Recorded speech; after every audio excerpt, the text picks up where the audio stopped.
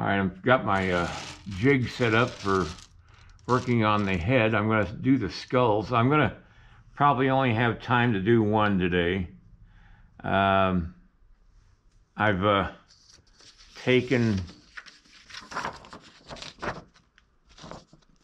drawings from a book I have of the head of the horse, and I've printed them out the size the head should be for this horse. And I show on my video on creating a horse from scratch, I show how to do that, and I show the program, the video or the publishing program that I use to do that with. And it really is helpful to get the proportions right for something like this. It automatically scales everything down.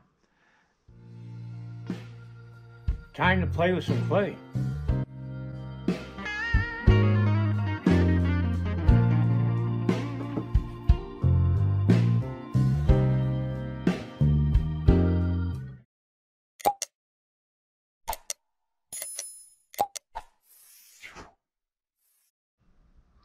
I also have another ace in the hole, an actual skull that I painted to look like clay.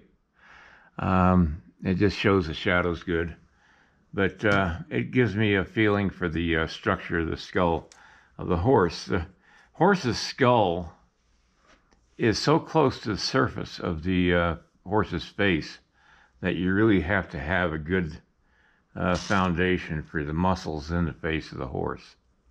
And that's something worth having. And I've got it mounted on a turntable so I can turn it, and it just gives me a three-dimensional view of the horse's head. Now I'm going to try to keep the head in the middle of the camera. It's going to be hard to do that. Let's just make sure I'm doing that first of all, but I can't guarantee I'm going to be able to. I'm just going to prepare the clay a little bit. I think I better get me a little bigger wire tool.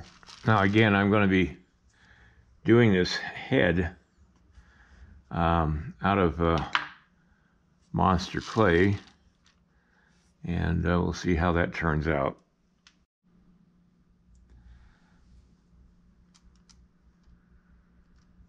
Again, I've used wire to line up the eyes.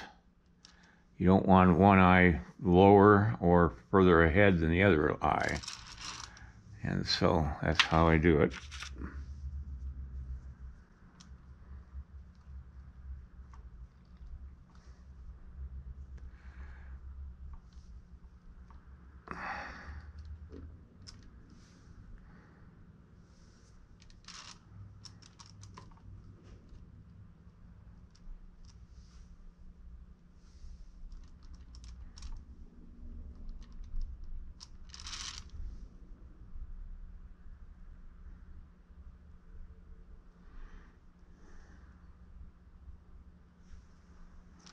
I wish I could show you more of what I'm going to do, but all I can do is give you little snippets, and I do cover all this on my instructional DVDs, and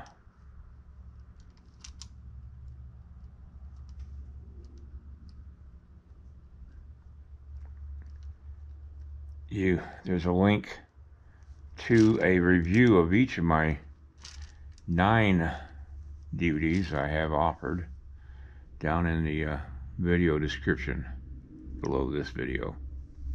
All right, I'm going to get back to work on this, and I'll be back in a few minutes.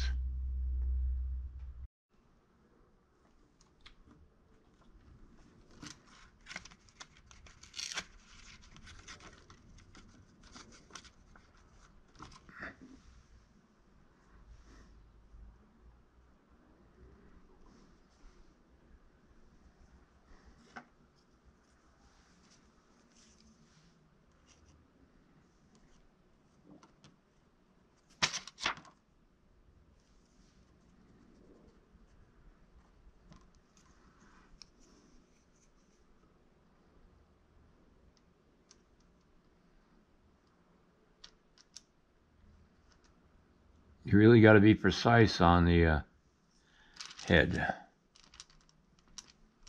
And that's because it's so close to the surface. The skull is.